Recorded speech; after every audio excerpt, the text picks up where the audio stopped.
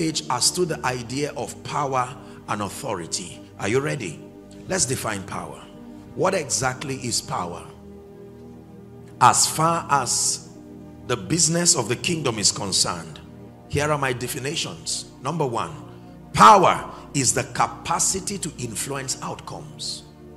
Power is the capacity to influence outcomes. Whoever sustains the capacity to influence outcomes has power.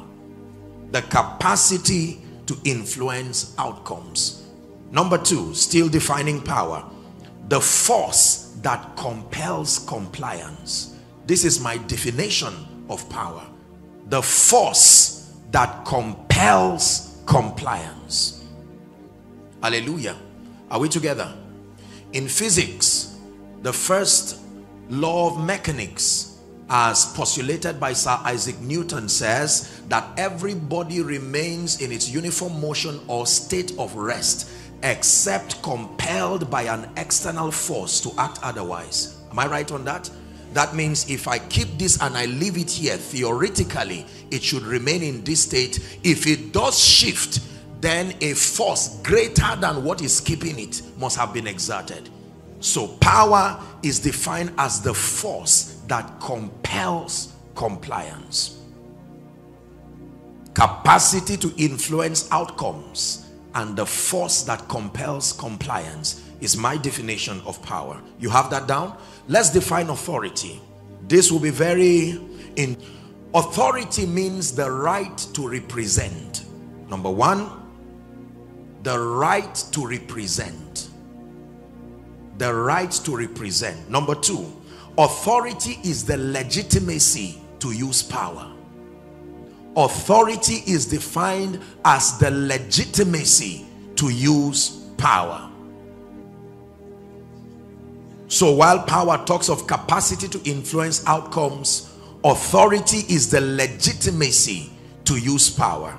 If you have power and you do not have authority, you have a right, the government can arrest you. For instance, what is the difference between an armed robber holding a gun and a military man holding a gun? Both of them have power, but only one has authority. Are we learning already? So authority is the right to use power. Before the realm of the spirit respects your use of power, it must verify that you have authority. There are many people who have authority, but they do not have power. Are we learning already? Now, authority always comes with a predefined jurisdiction. Please let me have your attention. It is impossible to give someone the legitimacy to use power indefinitely.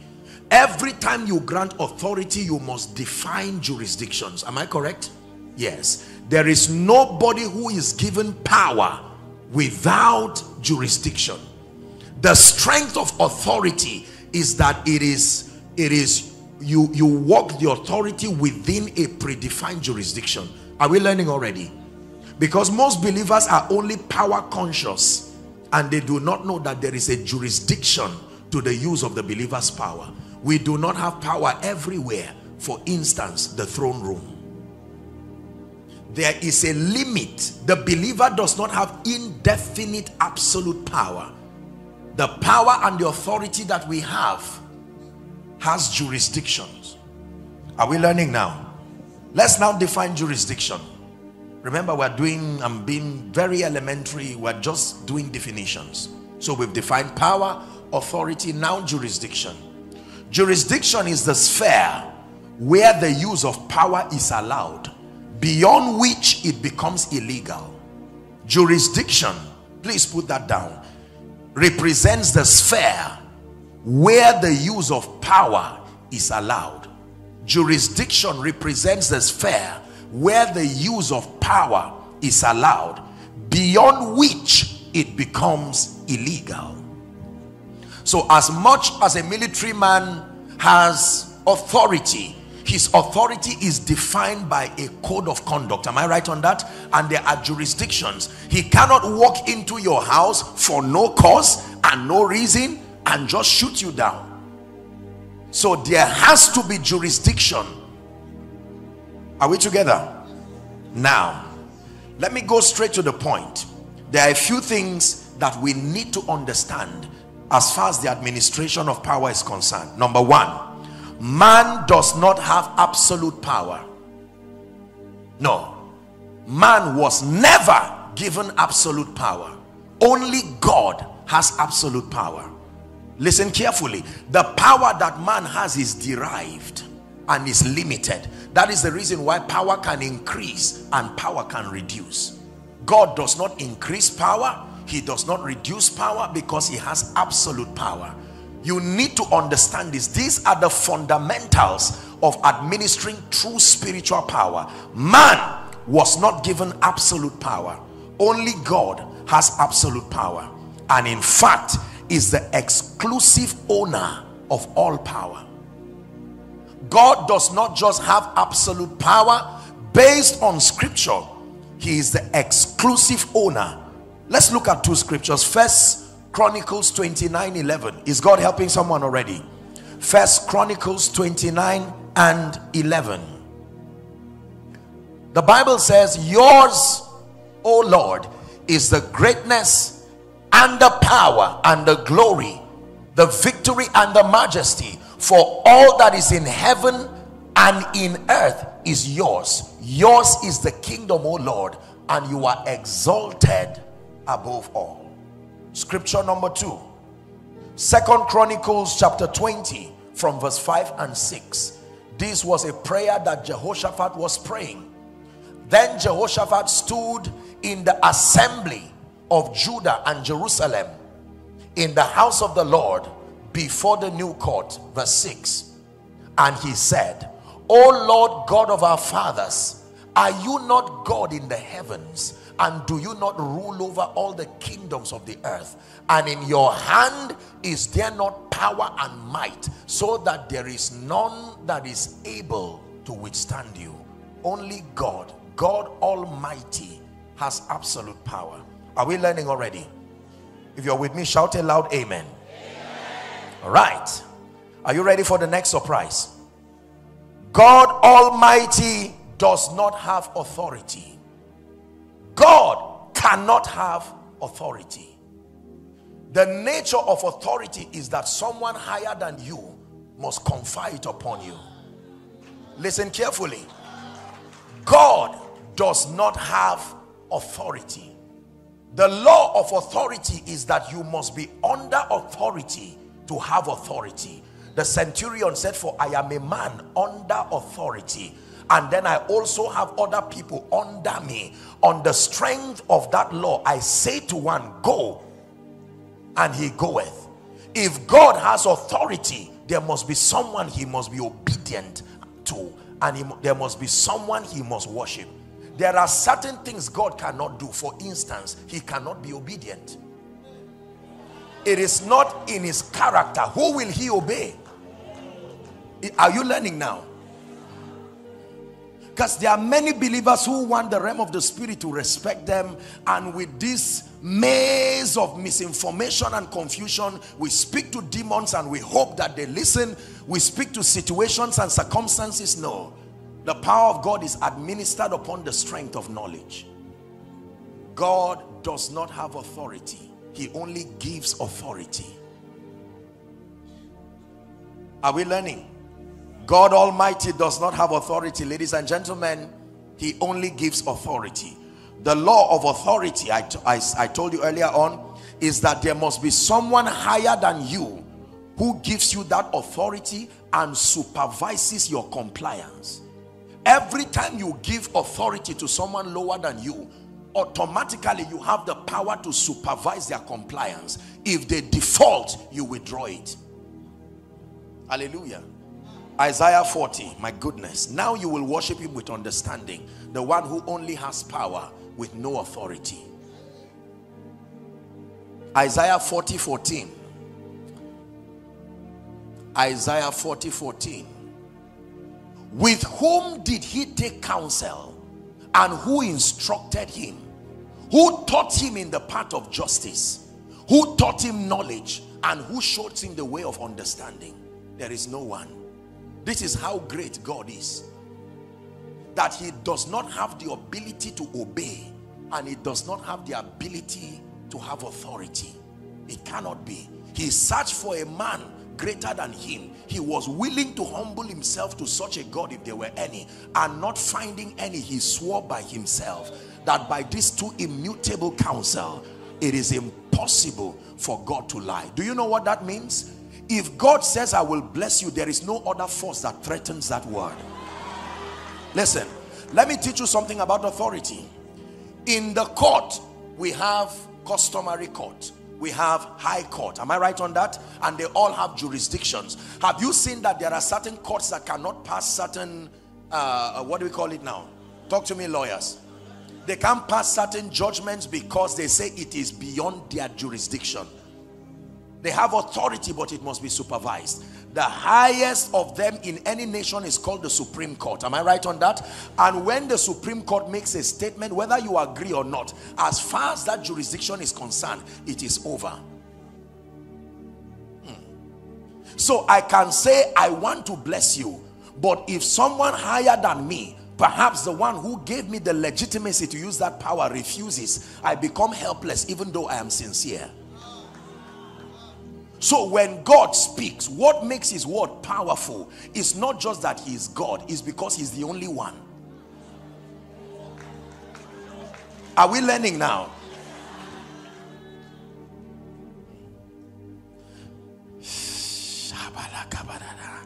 Can we pray in the spirit for 1 minute? We are redefining things. For someone, God is already giving you understanding.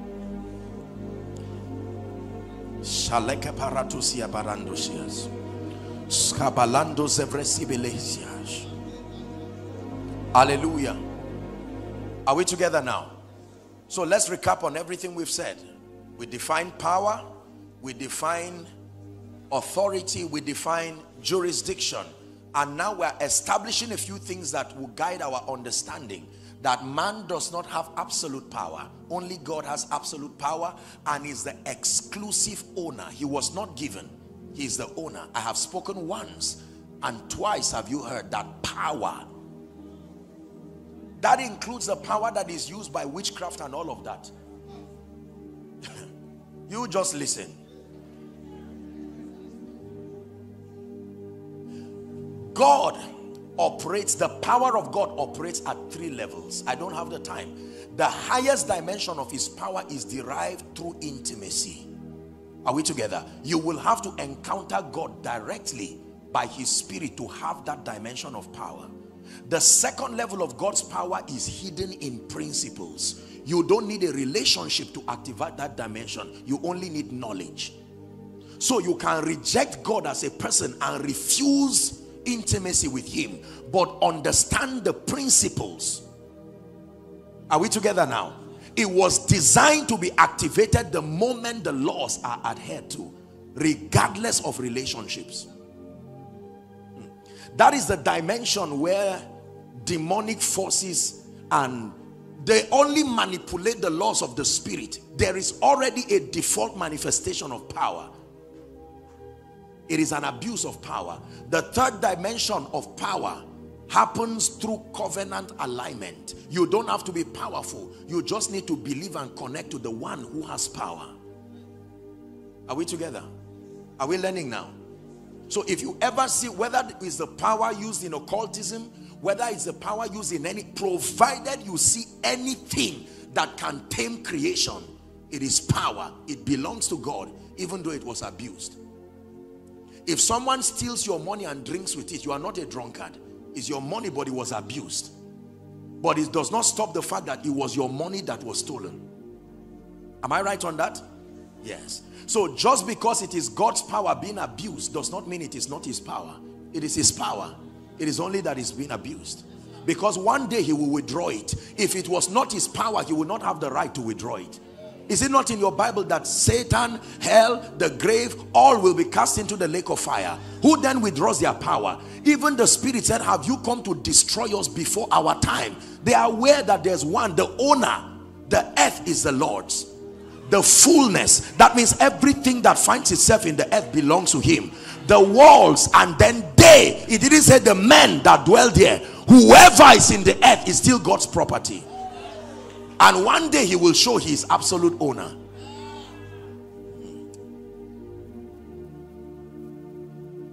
Are we learning? I assume that your quietness means you are learning.